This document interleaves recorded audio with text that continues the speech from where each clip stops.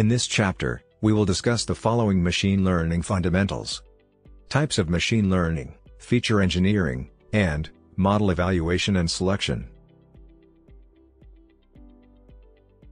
There are three types of machine learning: supervised learning, unsupervised learning, and reinforcement learning.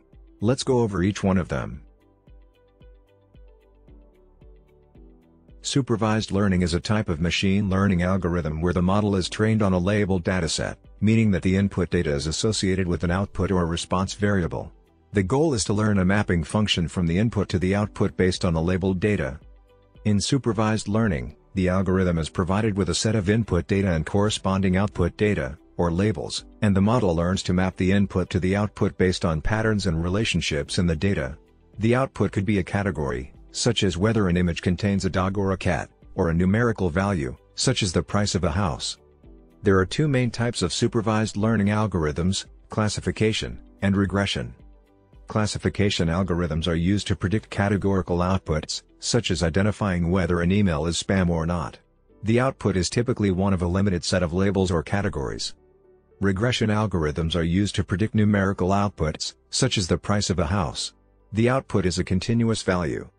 Some common algorithms used in supervised learning include decision trees, random forests, logistic regression, support vector machines, and neural networks. Supervised learning is widely used in a variety of applications such as image recognition, speech recognition, natural language processing, and fraud detection.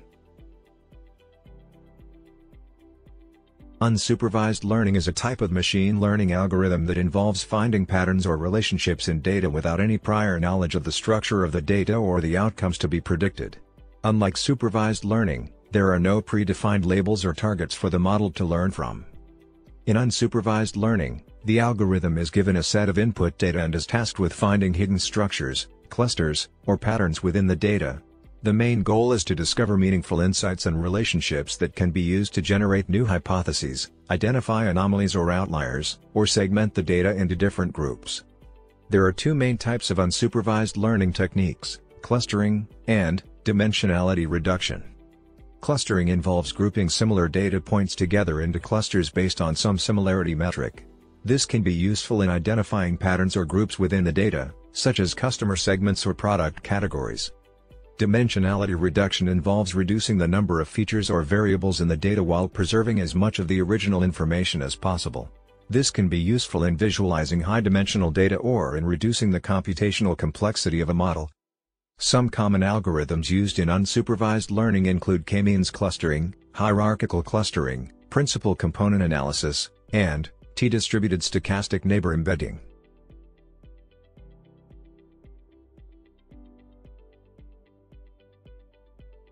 Reinforcement learning is a branch of machine learning that focuses on training agents to make intelligent decisions based on the feedback they receive from the environment. The goal of reinforcement learning is to develop algorithms that enable an agent to learn the optimal policy, i.e., the best possible sequence of actions to take in a given environment, through trial and error. In reinforcement learning, the agent interacts with the environment by taking actions and receiving rewards or penalties based on the actions it takes. The agent's goal is to maximize the cumulative reward it receives over time.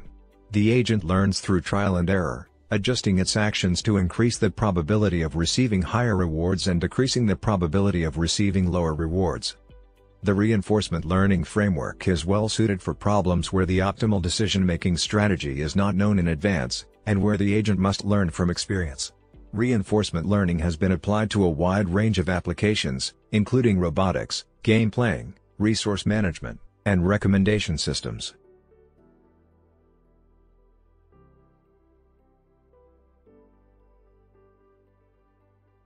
Feature engineering is the process of selecting, extracting, and transforming raw data into features that can be used as inputs for machine learning algorithms.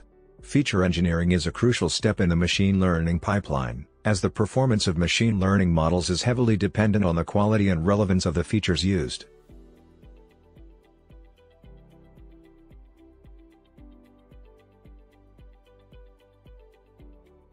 Feature engineering involves several steps. The first step in feature engineering is to clean the data. This involves removing any missing or erroneous data points, handling outliers, and transforming the data into a format suitable for analysis. The second step is to select the most relevant features for the machine learning model. This involves identifying features that are predictive of the target variable, removing redundant or irrelevant features, and reducing the dimensionality of the data. The third step is to extract new features from the existing data. This can involve applying mathematical transformations, such as scaling or normalization, or creating new features by combining existing features or using domain knowledge. The final step is to transform the selected features into a format that can be used as input for the machine learning algorithm. This can involve encoding categorical variables, standardizing numerical variables, or applying other transformations to ensure the data is in a suitable format for the algorithm. Effective feature engineering requires a combination of domain knowledge, data analysis skills, and creativity. By carefully selecting and transforming features, machine learning models can be optimized to achieve high levels of accuracy and predictive power.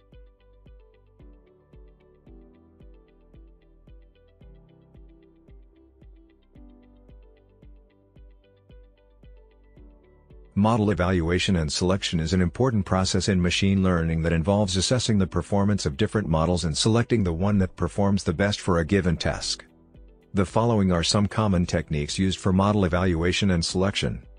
Train test split. This involves dividing the dataset into two parts, one for training the model and another for testing the model's performance.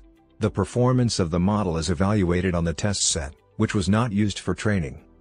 Cross-validation. This involves dividing the dataset into k parts and training the model k times, each time using a different part for testing and the remaining k1 parts for training. This ensures that each part of the dataset is used for testing and training. Grid search. This involves trying out different hyperparameters for the model and selecting the combination that performs the best. This can be done using cross-validation. Randomized search. This is similar to grid search, but instead of trying out all possible combinations of hyperparameters, a random selection of hyperparameters is tried out. Ensemble methods. This involves combining the predictions of multiple models to get a more accurate prediction. This can be done using techniques such as bagging, boosting, and stacking. It's important to note that the choice of evaluation and selection technique will depend on the specific task and the characteristics of the dataset being used. Additionally, it's important to be mindful of overfitting, which can occur when a model performs well on the training data but poorly on the testing data, indicating that it has learned the training data too well and is not generalizing well to new data. If you like my content, then please like, share and subscribe. I will see you in the next chapter. Thank you for watching.